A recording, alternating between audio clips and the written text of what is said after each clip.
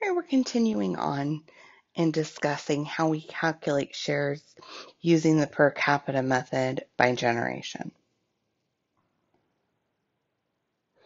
And we said that the per capita, similar to per capita with representation, when calculating shares using the per capita by generation method, you divide the estate at the first generation at which there are living takers. So in this case, that would be this generation, because this generation, all of the issue have passed away. You divide the estate equally at that generation. So T, V, and N would get 1/3 each. Now this is the same result you would get if you had done per capita with representation, right? Because you divide at the first generation with a live taker. To see the difference between per capita with representation and per capita by generation, we have to change the hypothetical a little bit.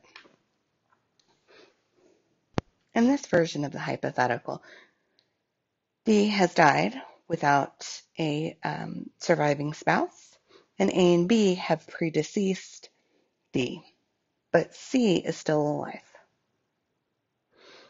Using the per capita with representation, we would begin by dividing the share of the first generation with a living taker, which is this generation here.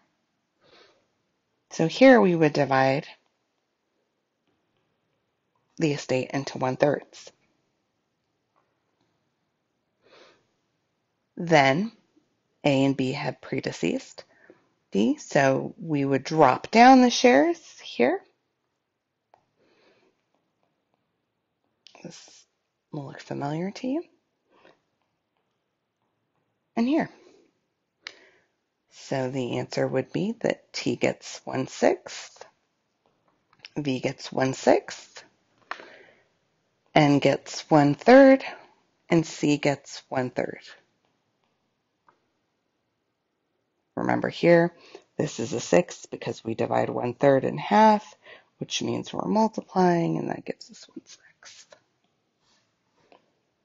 All right, so what would this look like if we use the per capita by generation? Well, again, we would divide at the first generation where there's a living taker. So we would still get 1/3, 1/3, and 1/3. C would take 1/3. But the difference is that we would, before we drop down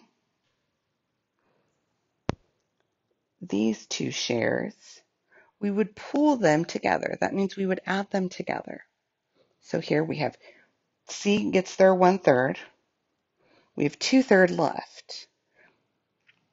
That 2/3 is split equally amongst T, V, and N. So each of them gets 1/3. So we do 1/3 of 2/3. That is 2/9. So that means T gets 2/9, V gets 2/9, and N gets 2/9. C gets 1/3.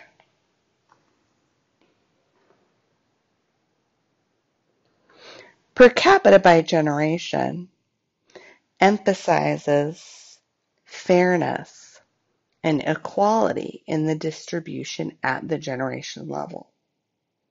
That's why it requires the pooling of the dropped share so that each person at a particular generation, like T, V, and N, they all get an equal share. See? Whereas using per capita with representation, T and V get a smaller share than N does. Now, although the UPC specifies which type of representation to use, for exam purposes, I may ask you to apply any one of these various methods of calculating shares. In the next lesson, we will go over how to calculate shares for ancestors and collaterals.